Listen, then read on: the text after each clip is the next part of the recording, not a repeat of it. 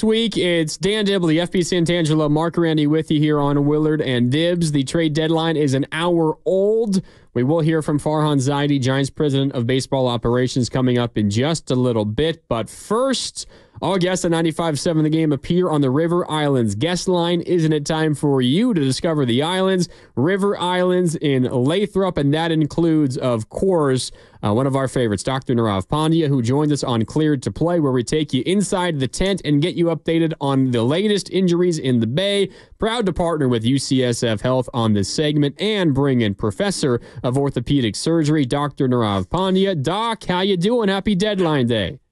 I'm doing good. How are you guys doing? We're doing well. The Giants make a couple of moves. They trade out Alex Cobb. They trade out Jorge Soler, Luke Jackson. They bring in Mark Hanna and a couple of others. But maybe the biggest news of what this all means is Hayden Birdsong probably going to get a rotation spot, a consistent rotation spot for the rest of the season. Keeping an eye on him and Kyle Harrison and these young guys who maybe haven't pitched a number of full professional seasons for quite a while. Just how important is it for guys, young guys, developing guys, to make sure they don't go crazy with their innings pitched, and how might that impact the way the Giants manage these things, specifically with Kyle Harrison and Hayden Birdsong down the stretch?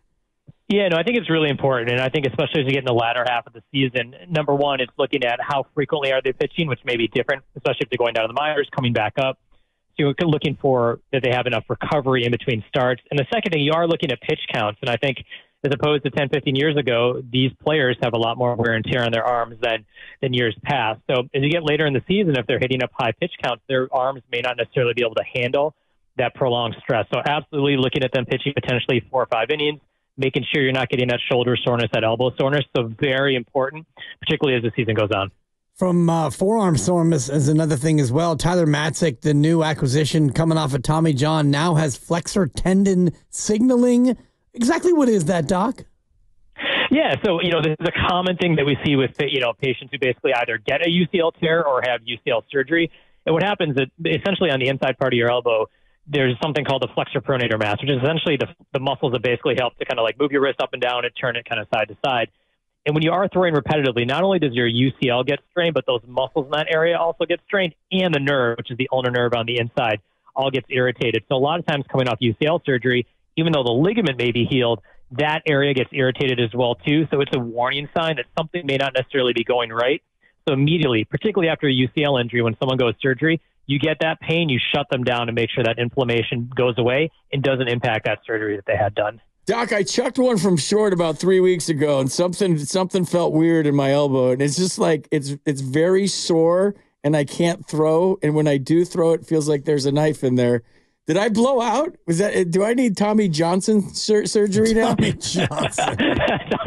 Well, you don't need Tommy Johnson surgery, definitely. But no, I mean, you can't. I mean, as we get older as well, too, you can blow out a UCL. But typically, usually this is more of a tendonitis type issue. You'll feel like a sharp stabbing pain. May hurt at night. So yeah. I think a little ice, little anti-inflammatories, you'll be okay.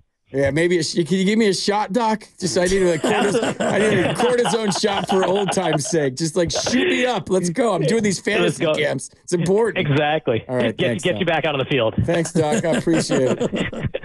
All right, thanks, Doc. Appreciate your time as always. We'll check in with Niners camp coming up next week, and we'll get into more of that other stuff. We appreciate you taking out the time as always, and we'll catch up with you next week. Okay, Doc?